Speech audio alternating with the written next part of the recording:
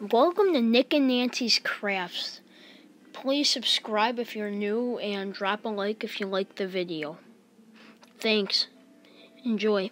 Hi, today we're rust dyeing. Nick placed all the rust into the t-shirt and now he's wrapping it with rubber bands. We have to wrap the whole thing in rubber bands to hold all the rusty objects into the t-shirt. Alright, so Nick is finishing rubber banding the rusty objects that are inside of the t-shirt, and pretty soon we'll be ready to soak it in vinegar and water solution. Okay, now we're ready to put the vinegar solution over top of the Okay, now we're ready to put the vinegar solution over top of the t-shirt. How much? All of it. Oh. This was already used before, but we're just using it again because it's still good. Nick's going to cover the whole thing using all the solution. And then we're going to leave it sit for a couple hours and turn it. And then see how it looks. It's got to be completely saturated. Now we're going to make a scarf out of an old t-shirt with rust dye. Cut the t-shirt all the way across.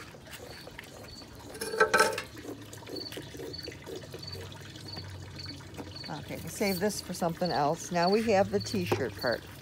Now we're going to take a can, a rusty can, put it around the t-shirt. I think we can go around the t-shirt maybe one time. Fold it down.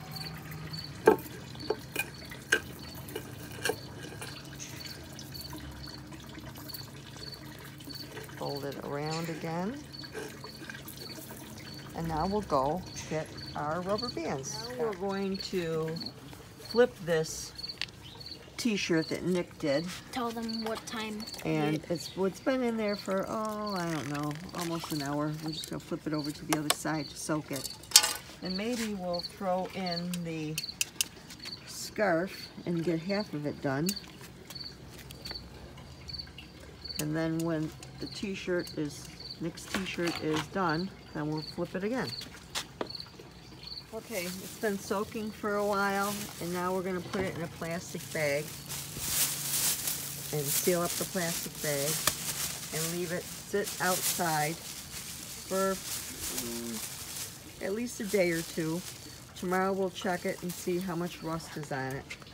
Now the other one that I did earlier, the t-shirt, is soaking in the rust solution, and we'll see how that turns out in a little while. Okay, we're going to check out Nick's right now and see how Nick's looks.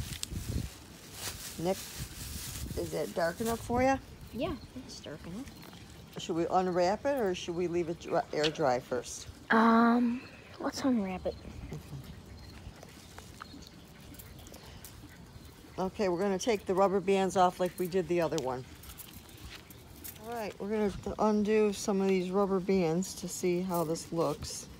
If we can get them off, okay.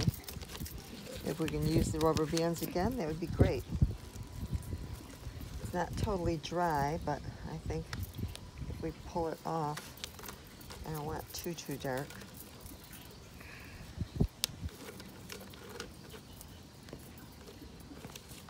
Then we'll leave it dry out and see what we got before we wash it. Boys, these rubber bands are tough. That one just broke. It's okay. It just means that we can't use it again. It's cold out here. Okay, after the rusty thing is dry, then you soak it and rinse it in salty water. And try to get all the other rust particles out.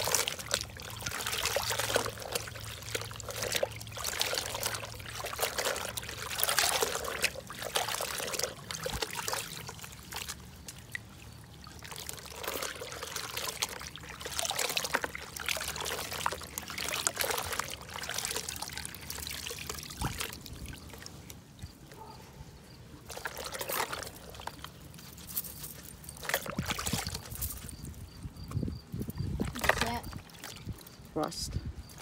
From the bicycle chain, probably. Yep, could be. Hard to tell.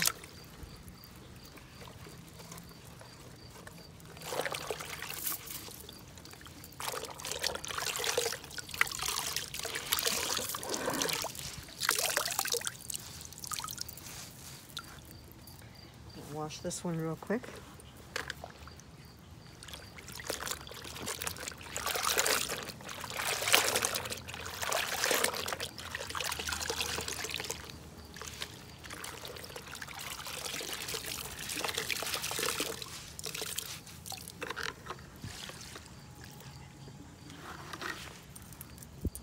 After you rinse them both out in the salty water, dump the salty water, rinse them again in plain water. All right, now we're just gonna put a little water with some Dawn dish soap in it. Just wash it.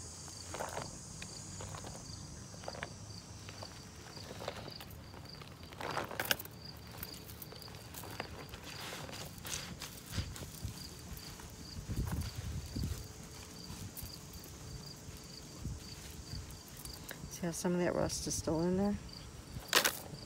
I have to soak it for a while. Okay, we're going to soak these for a little while. See if some of those really hard areas with rust in it come out.